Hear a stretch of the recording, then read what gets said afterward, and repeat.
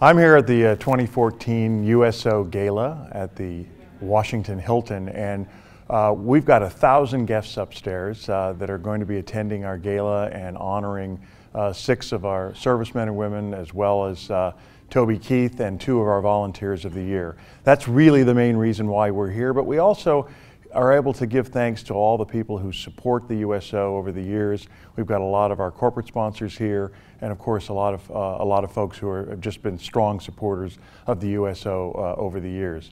We're delighted to have a really, literally star-studded crowd here.